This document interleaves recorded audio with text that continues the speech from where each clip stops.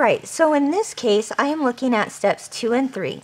Step 2 says to trace the thick, solid black lines on the front of the cloth, right here, and remove the pattern. Then, after that, you retrace sections that are titled loop and loop and cut on the front and the back of the cloth.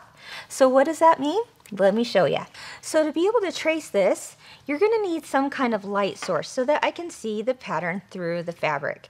So you may want to take it to a window, or in this case, I'm just going to have a little light box here, and now I can see the solid black lines. Now, as I mentioned there in the pattern, it says to trace the thick solid black lines. Well, the first thing I'm going to do is trace out on the cloth.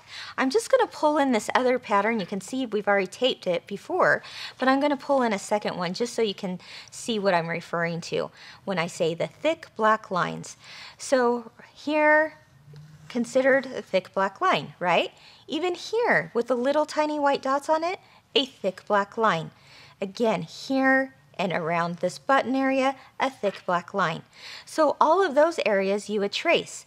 But for example, you do see a nice and thin black line here with the bee trail. You also see one here with the bee wings, but you're not going to trace it because it's not a thick black line.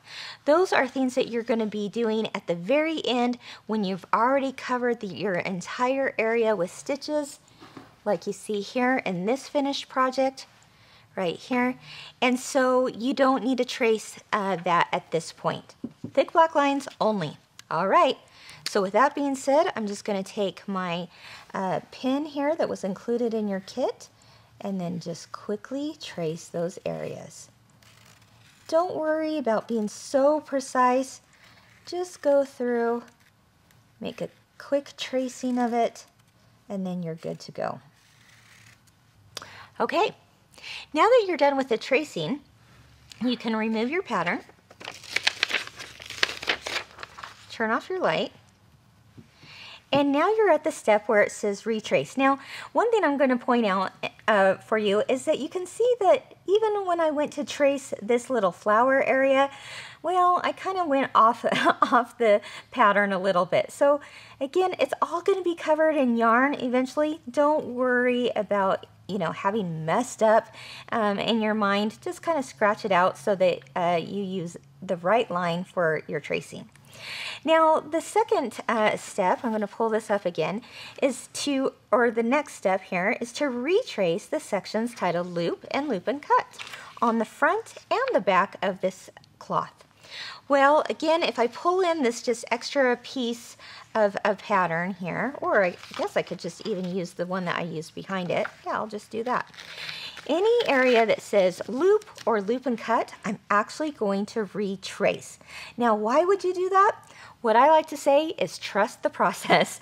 So just go ahead and do it. You'll see why in another video. But to do that, I'm going to look for loop and cut right here. And this one says loop. Those are the only two areas that I need to retrace on the front and then the back. So let me show you how I'm going to do that. Once again, if I'm at this area where it says loop and cut, that means I'm going to just use my marking pen and retrace that a little bit darker. Okay? And then the area that says loop is this flower. Well, I'm going to do the same thing there. Just going to retrace that a little darker. And I do this because I'm going to retrace it once again on the other side of the cloth.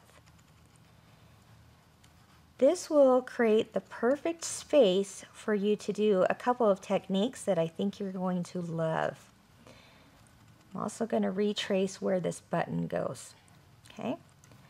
So with that being said, and those retracing areas being done, I'm going to flip this over to the wrong side. I'm going to turn on my light source again. And now I can see, because I darkened those areas, I retraced those areas, right? I'm going to retrace that on the back side. Again, this is for a technique that is called loop and cut, which I'll talk about in a new video. But for right now, all that's important to know is that you just want to follow the steps and retrace those areas. Okay, so now the back side should look similar to this, and the front side looks like that. Now that you've done that, you're ready to go on to the next step of applique.